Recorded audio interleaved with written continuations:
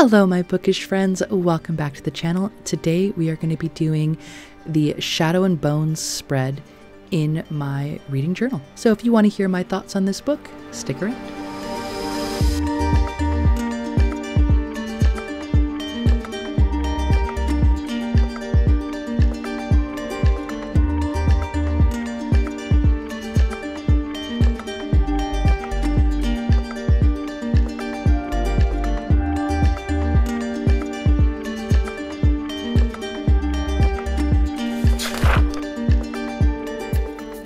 Welcome back friends to my channel. We are doing another reading journal and book review. This time we are looking into Shadow and Bone. It is part of the Grishaverse and it is so great. Let me tell you why. First off, I want to tell you this is a map from the Grishaverse. This is not just from the Shadow and Bone series, but in each of the books the map gets a little bigger, and then in the series that follow after this one it gets more in depth as you see more and more of the world, and we have characters that travel to different places and new characters that are from other places, so this world gets expanded in each book in each series. For this spread, before I get away from myself into the series, I want to talk about what I'm doing for this spread.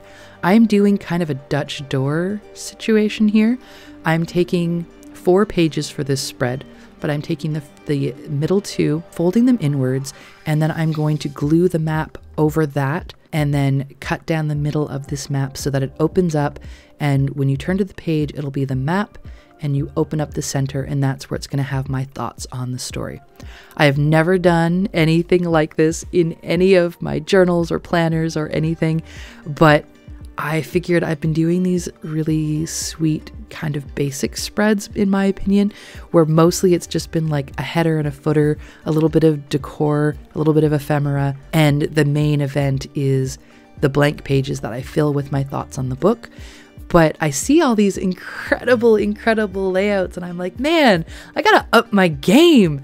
So that's what I'm doing here. I have now folded those inside pages inward. This is now just realizing the page doesn't quite fit like I thought it would, but that's okay. We're a big fan of improv on this channel, so we're gonna make it work. So here I'm folding the page to make sure I find the center.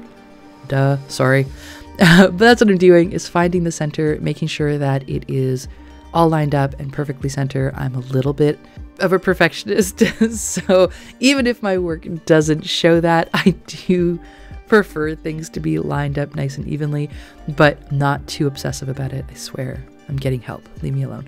Moving on. So then I cut down that line. Again, see, don't have to be perfect. I grabbed my scissors to cut down this line, feeling the thought of, see, I don't need to be perfect. And then I ended up getting my paper cutter anyway. So we ignore that thought of everything doesn't have to be perfect because I wanted it to be lined up straight. So we do. And so now that we have our 2 pieces, again, it was not quite the same size as the book, so I'm just grabbing a black Crayola marker. I'm filling in the edges so that the map will sit over and it'll have a nice black border. I then glue each page down again. The folded page is getting glued to the page before it, and then the map half is getting glued over both of those pages to keep it sealed down, and then the same on the other page. And so now we have our lovely opening. This is where I'm going to write down my thoughts, and then we have it closed and we've got our full map. So there's the first half done. We open up the thing, grand reveal in the middle. Now, I was looking at this thinking I was done, but as I lived with it for a couple of days and was about to start filling in my thoughts on this book, I realized it was not as grand as I had hoped it would be. It didn't really look like anything special, and that's not what I was going for. I didn't spend all that time cutting and printing and folding and using 2 pages to have it not look like a grand event. So I added to it.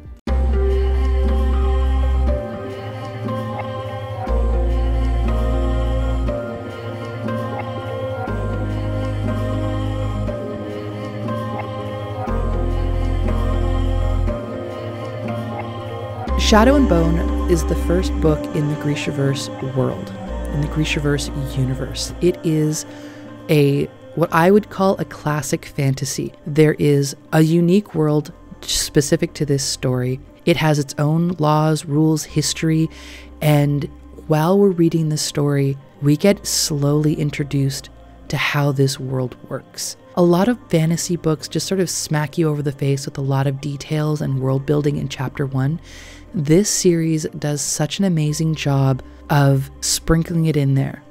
Book 1 introduces you to our main character, Anna Starkov. When she was very young, she was orphaned and she was sent to this orphanage. She grows up in Ravka with her friend Mal, who is also an orphan and from the same city as her. Both their parents have died trying to cross the Shadowfold. What's the Shadowfold? They introduce this to you so beautifully. It's not like a bam in your face. You learn about a lot of this stuff kind of as their children, as they hear it from the grown-ups, as they hear horror stories about how the Darkling made the Shadowfold, whether it was out of vengeance, whether it was a mistake.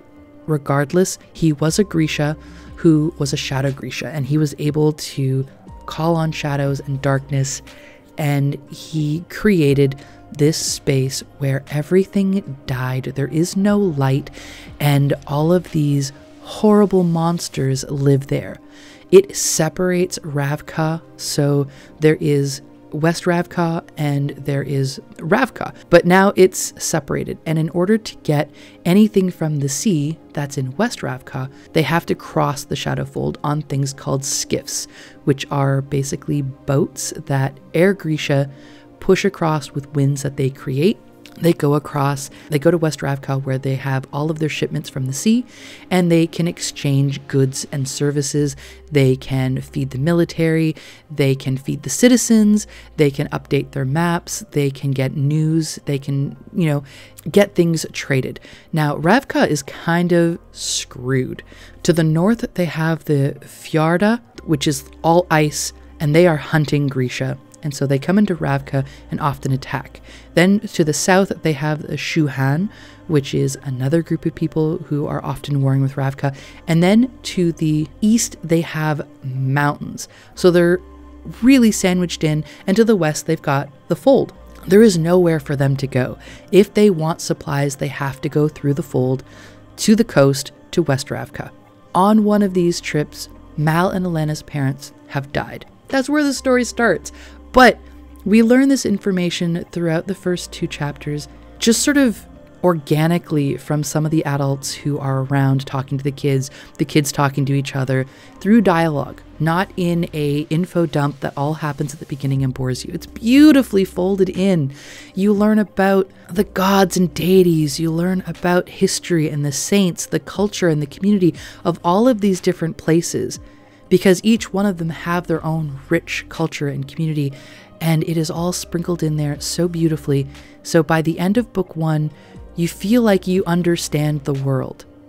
But not even close, because come book 2, there's this whole other side of the world that we didn't know about, but we didn't need it in the first book. It wasn't relevant to the plot, but as we get into the second one, we learn even more, and it's commonplace. It's stuff that they knew too, but now it's relevant. So now that information is coming in, we learn more history, we learn more lore, more about the deities and the saints and the cultural community. It's really fantastic. I'm probably not doing it justice because I'm just so amazed by how this author has managed to teach us so much about her universe without boring the crap out of us and just giving us one chapter of here. It's sprinkled in so beautifully. The plot!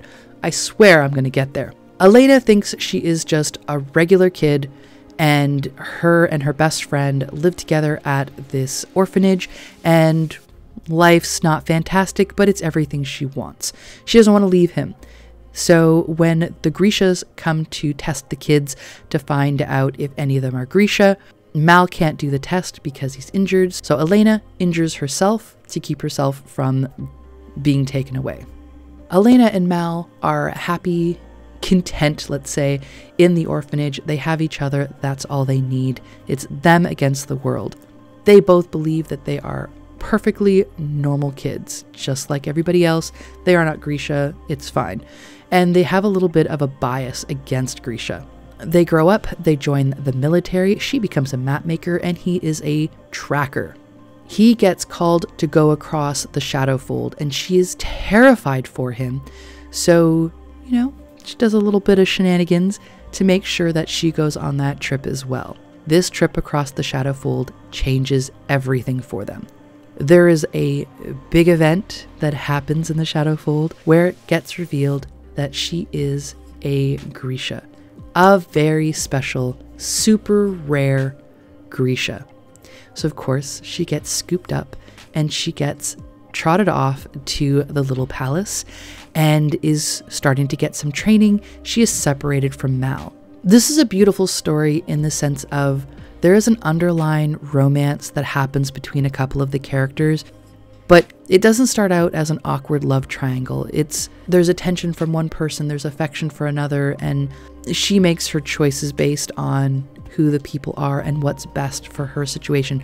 And even when it becomes a little bit push and pull, it's dealt with as something that is also happening in her life. It's never put forward as the main priority. I love that. I love so many things about this book. There is a whole wild adventure that happens. There is dramatic moments. There is adventure. There are battles. There is the fight for good and evil. There is magic fights. There are sword fights. There are air fights. There are digging through underground tunnels. There is, oh my gosh. You think of what you want in an adventure book, this book has it. I swear it does. And it is so well written. The language is beautiful. The world is intricate and detailed and rich. The characters are beautiful and flawed and perfect and not perfect, and they're perfectly imperfect. No one is all good. No one is all bad. Everyone has redeemable qualities, and even the monsters are, you kind of want to see them not prevail, but I don't know, be redeemed, even if they're irredeemable. I don't know.